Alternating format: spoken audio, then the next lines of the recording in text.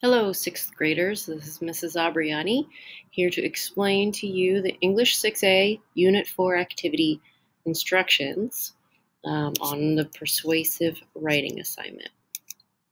First, make sure you save this activity in your drive. You go to the class, download the instructions, and save it to your drive. Very important. And you will record your answers, which I will walk you through in this video. In that document that you've just saved to your drive. Okay, it starts off in this activity. Your task is to create an advertisement on a topic or product using the elements of persuasion that you learned in this unit. The project you turn in can be either hand-drawn, it could be a Word document, or it could be a PowerPoint slide. Since it's an advertisement, it should be colorful and catchy. And here's some examples. A water advertisement, bottled water. A plumber advertisement for a plumber.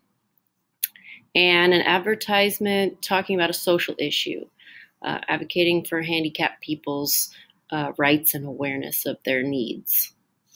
You're going to create an advertisement like one of these. Step 1. In your instructions, it'll say, click here for a how-to on argumentative and persuasive writing. So it's a short video. It kind of goes over how to persuade people. And here's some highlights I just put in this slide here. An argument essay, which is kind of like what you're doing in this advertisement. You're not writing an essay, though. It persuades your reader to make a change, okay? It gives evidence to support whatever claim you're making. Okay, so keep those two things in mind. You're going to be creating an advertisement that persuades people to make a change or that has evidence to support some claim that you're making. Okay, let's proceed. It'll make more sense as we go. Step 2, identify the topic you'd like to make your ad about. So these topics could include social issues, poverty, disease, equality. It could include consumer goods, foods, certain clothing, certain cell phones that you like, or, different techie items. Or it could be for services like cleaning, repairs, or specialists, okay? And here's an advertisement for the cleaning service called Merry Maids.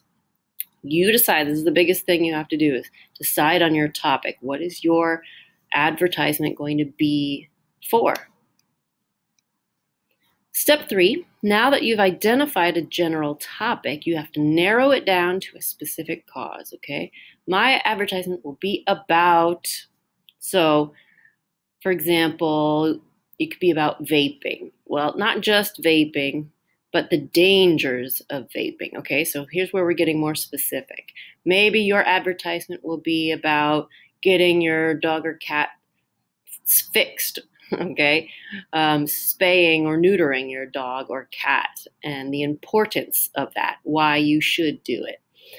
Maybe it'll be, maybe you mow lawns and your neighbors pay you.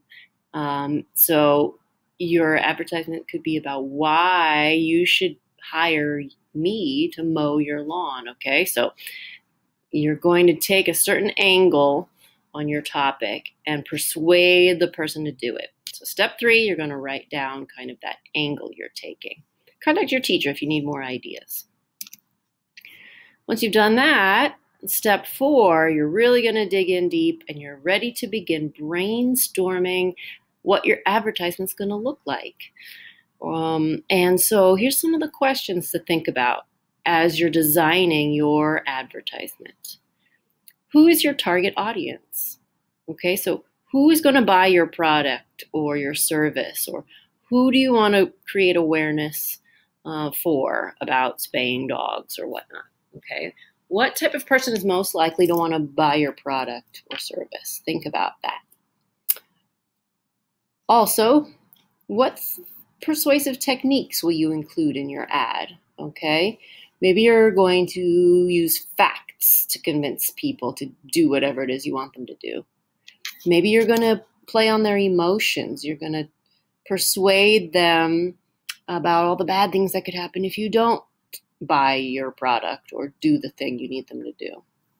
Maybe you use fear. There's a lot in the news about the dangers of vaping. People's lungs are collapsing. That's a way to get people to be afraid of vaping, and that's one way to persuade people is with fear. Okay. There's other techniques. Ask your teacher if you need more help. Also think about what 3 selling points you'll include in your ad for your target market. What qualities of the product or aspects of the issue are you going to point out specifically? Okay, so here's some examples. Best prices, top brands, good service, reputation, convenience. Okay, so those are selling points. Think about what it is about your product that is specifically good for the consumer. Other things to consider, what images are you going to use, okay? Are they going to be simple like these images? Or are they going to be more complex? Are they going to have people in them? Are they not going to have people in them? Okay. Search Google for all sorts of images, and your teacher can help you with that too. Think about what is your headline or slogan going to be? So down here are more slogans. Just do it. We all know Nike's. Burger King, have it your way, right? That means you can change the burger however you want. That's a selling point in the slogan. Sprite, obey your thirst. Like, don't deny yourself, right? So are you going to have a quick little tagline or slogan like that? Maybe not, and that's fine. But think about it. Also, think ahead to your final product. Do you believe your advertisement would be effective enough? So consider all these different aspects as you're brainstorming and playing around. Maybe you're drawing on paper some ideas. Or maybe you're playing around with some Google images you found online in a PowerPoint slide. Either way, just start thinking about these important aspects of an advertisement. Step 5, once you've thought about your ad, it's time to create it. And here's an example here. Jim's lawn mowing service. Rain or shine, I'll come on a dime. Affordable prices, reliable service. Edging and weeding included. Okay, so here's an example of a student-created advertisement.